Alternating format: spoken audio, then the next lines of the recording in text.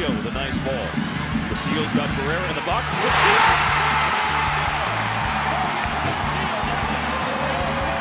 Speed, raw speed. When you look at Fabian Castillo, there may not be a faster player in MLS. He's a guy that can blow by just about any defender in the league. One thing that gets overlooked often is his versatility.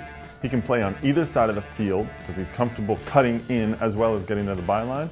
But I also think that he can play up top or he can play in the midfield. To Castillo. Castillo sends it back into the middle.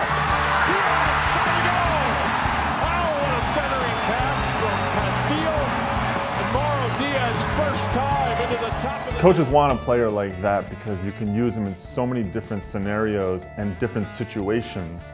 And think about a man down, you can use him for that. Or if you need to push into the attack and add another forward, you can push him forward. That's the kind of player Castillo is.